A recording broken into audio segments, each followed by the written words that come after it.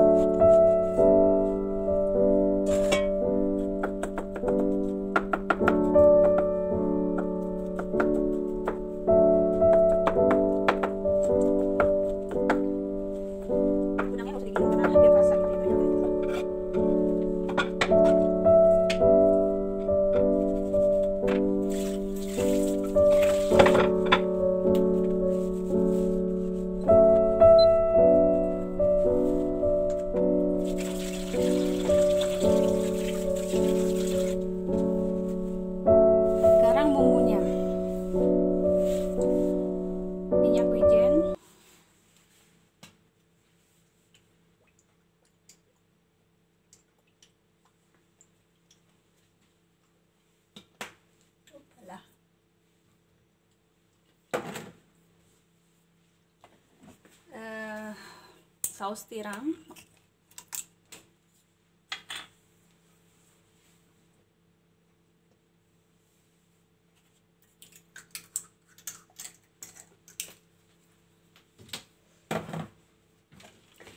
Minyak ikan.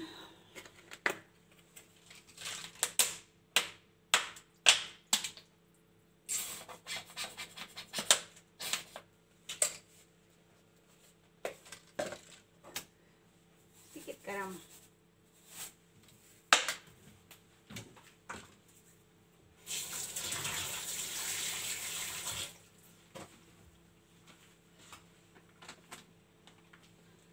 Tepung tapioka. Adanya cuma ini, harusnya pakai sagu sih, tapi saya cuma punya ini tepungnya. Yang ada aja ya.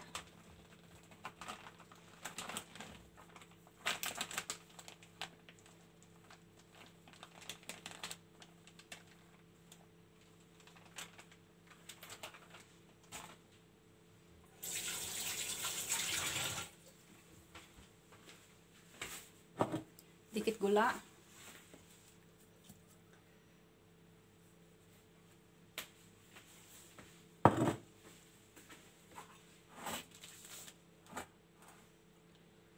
Oh iya, ini buat nempelin nanti.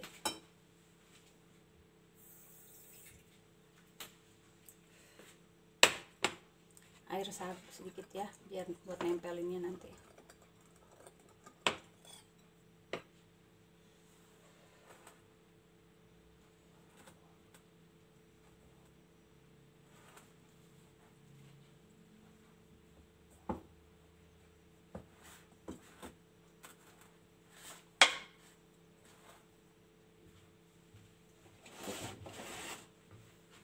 Kurang basah jadi tambah telur ya.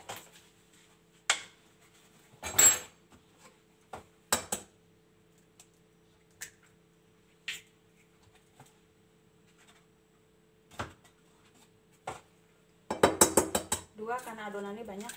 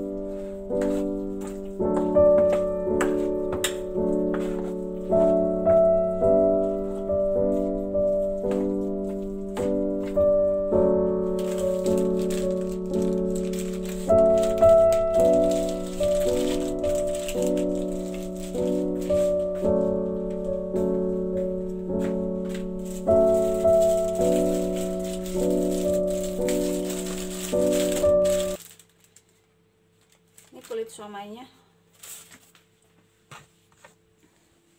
Adonannya ya begini, kira-kira banyak banget ya, tapi ini buat saya makan beberapa hari.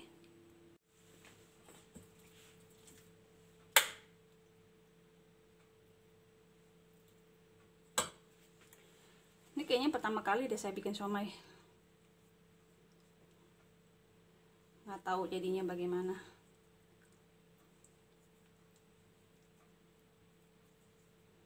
Asal jadi aja deh.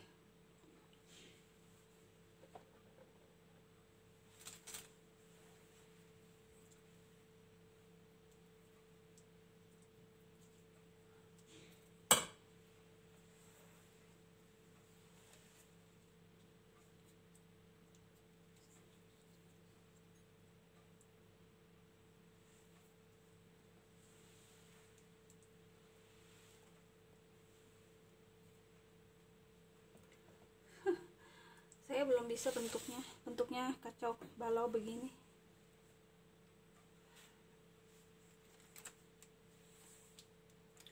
Saya tuh kalau bikin apa-apa kebiasaan asal jadi. Jadi, ini sebenarnya pakai air aja jadi ya.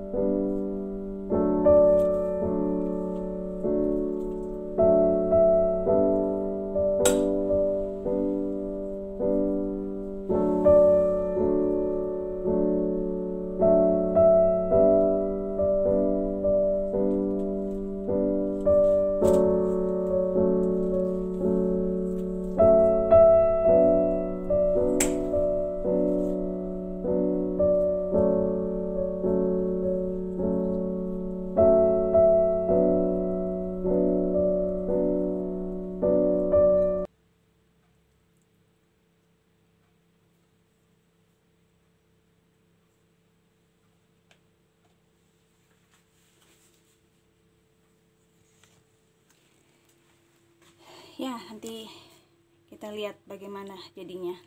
Dikukus selama 20 menit kira-kira. Saya di microwave, males ngukus di kompor. Ya, udah jadi beginilah acak adut. Yang penting besok udah punya makanan. Pulang kerja tinggal makan, tinggal hap. Makan pakai sambal kacang, pakai kecap. Oke. Terima kasih yang udah nonton videonya. Sampai ketemu di video berikutnya. Dah.